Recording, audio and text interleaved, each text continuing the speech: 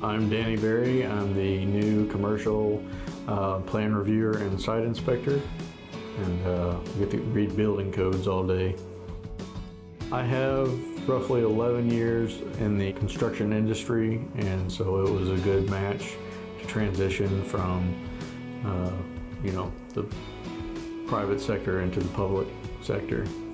So normally a general contractor will come in with a set of plans that they submit with the architect, and then we have to review the plans, make sure they're code compliant.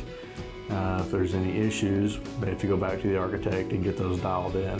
They resubmit them to us, we re-review the plans, and once they're approved, then the contractor will come in and pay for the permits and then start work. We have great benefits here at the city. We have the Missouri Loggers retirement, so that really helped out deciding to come to work for the city. The hours are pretty flexible with your schedule. We do have free insurance, and paid time off is accrued as you work. So every 2 weeks you accrue about 2 hours that goes into like a paid time off bank or earned time off bank. I really enjoy it here, so it's a great place to work. We have great co-workers here in the project development department.